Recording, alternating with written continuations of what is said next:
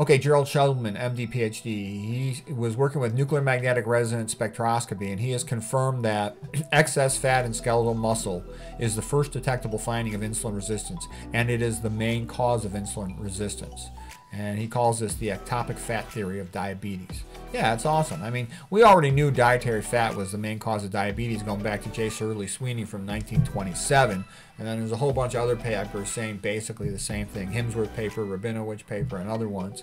But that's rather impressive that you can show it inside the cell with those modern techniques. My statement along these lines is there's no such thing as good fats except secret fat. Fiber is good fat. Fiber is safe fat because unlike the other fats, fiber protects you from leaky gut. The gut bacteria, they take the fiber and they convert it into short-chain fatty acids, and in particular the butyrate 4-carbon fatty acid is used to maintain the tight junctions of the enterocytes, the intestinal lining cells.